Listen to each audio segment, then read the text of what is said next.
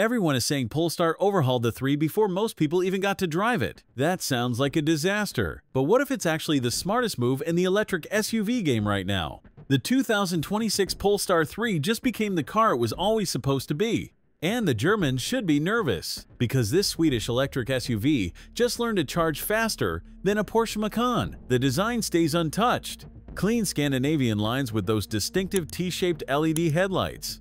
No fake grills, no unnecessary creases, just pure minimalist confidence. It looks expensive without screaming for attention, the kind of restraint German brands forgot how to do. But open the charging port and everything changes. Polestar ripped out the entire electrical system and replaced it with an 800-volt architecture. You know what that means? 350 kilowatts of DC fast charging power. 10 to 80% in 22 minutes. That's 8 minutes faster than the old version. And here's the part nobody expected. They gave it a completely new rear motor, developed in-house, more powerful, more rear-biased. The single-motor rear motor version now makes 333 horsepower with 350 miles of range. The dual motor jumps to 544 horses with 315 miles. And the performance? 670 horsepower. 0 to 60 in 3.8 seconds. In a luxury SUV that seats 5 adults comfortably, the new motor gives every version a rear-wheel drive feel even with all-wheel drive engaged. It disconnects the front motor when you don't need it to save energy, then reconnects instantly when you need grip. The chassis got updated anti-roll bars and new steering software. Sharper, more direct, more engaging than before. This isn't just a comfortable electric family hauler anymore. It drives like something from a performance brand, because it is. Step inside and you get pure Scandinavian minimalism. A massive 14.5-inch vertical touchscreen dominates the dashboard. Google Android Automotive built right in. Not Apple CarPlay running Google Maps.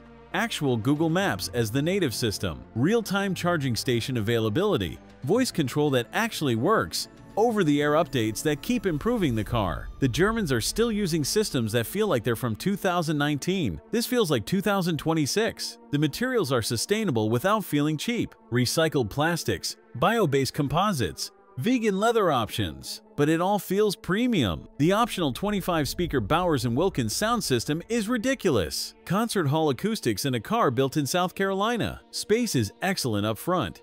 The rear seats sit a bit low, but there is plenty of headroom and legroom for adults. The boot is 484 liters, not massive, but there is a front trunk for charging cables. And that new NVIDIA Drive Axorin processor?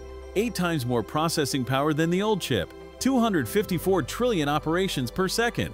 That powers the advanced driver assistance systems and AI features. And here is the wildest part. Existing 2025 Polestar 3 owners get the new processor as a free retrofit. When has any car maker ever done that? So let's talk money. The rear motor starts at 69,990 pounds. The dual motor is 77,990 pounds. The performance is 91,990 pounds. That puts it directly against the Audi Q6 e-tron, the BMW iX, and the Porsche Macan EV, but with better charging, more power, and Google built in. The 2026 Polestar 3 is what happens when a brand fixes everything wrong with version 1 before most people even noticed. That's not a disaster. That's confidence. Next time we are looking at the Polestar 5. Hit subscribe so you don't miss it. Thanks for watching. If you enjoyed this video, hit that like button and subscribe for more content just like this. Leave a comment below with your thoughts or questions. I read every single one. And don't forget to click the bell icon to get notified about my next upload. See you in the next video.